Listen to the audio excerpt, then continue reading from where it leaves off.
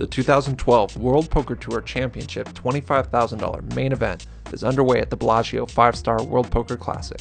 And as one might expect, this prestigious event has attracted an impressive field full of big names and top contenders in the Card Player Player of the Year race, with top 20 residents like Noah Schwartz, Will the Thrill Failla, Joe Sirach, and Kyle Julius in the building.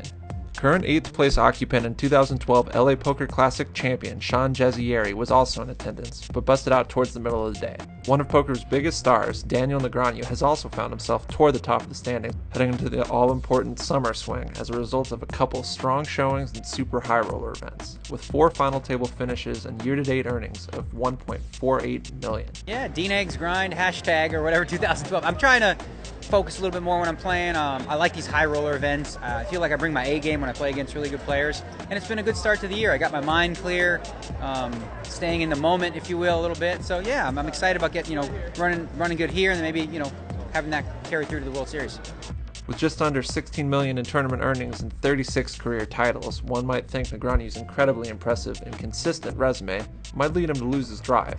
But Negreanu has always been a fan of keeping himself motivated by setting goals. The truth is, I set a lot of goals. A lot of them are really lofty and pretty crazy, and there's a lot more that I haven't accomplished. There's a lot more that needs to be done, and I haven't had a good World Series in a couple of years. But this one's going to be different for one specific reason. I know for a fact I've got something.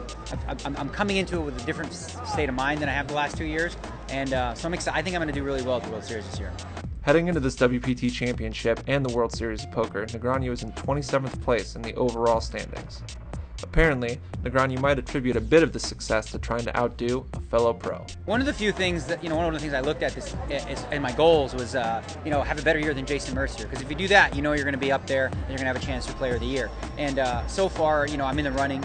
And, if I can have a big World Series, that means maybe at the second half of the year, I will, make a push and try to, win that again.